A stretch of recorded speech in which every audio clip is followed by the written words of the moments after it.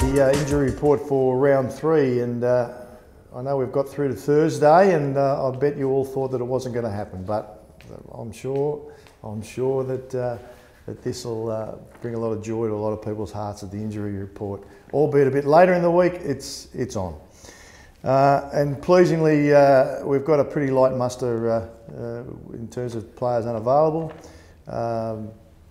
Young Flynn Appleby, who's been on the unavailable list for a while, has joined in full training this week, and he'll play a percentage of our scratch match against the Saints on Saturday, which is great. Trent Bianco with that shoulder is doing some quite strong running at the moment. He's probably 2 or 3 weeks away from contact, but he's progressing well. Similar to Levi, he's increased his running intensity this week. Bit of footy function, and not too far away from stepping that up, and probably 2 to 3 weeks from joining in as well. Great news, Tommy Langdon joined in the full training session this week. As I think I said last week, we'll just see how Tom pulls up after these sessions. But as I said, the good news is he joined in main training, and that's a great sign for Tom.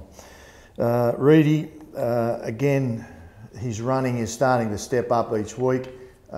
Still probably a month away from some serious consideration for joining in training and that sort of stuff. But the good thing is he's starting to build back up again with his running. Ruffy passed the concussion test and is fully available for selection this week, and again that's good news.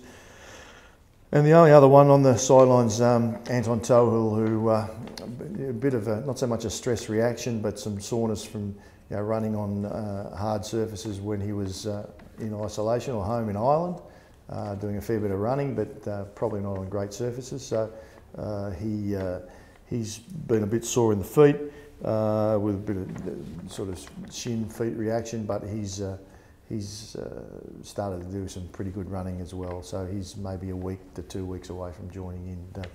And the last one, Adam Treloar, again, full training, will play a percentage of our scratch match or match simulation against the Saints, and that's great news. So he's progressed really strongly, so he'll get some contact work and some match practice in this weekend.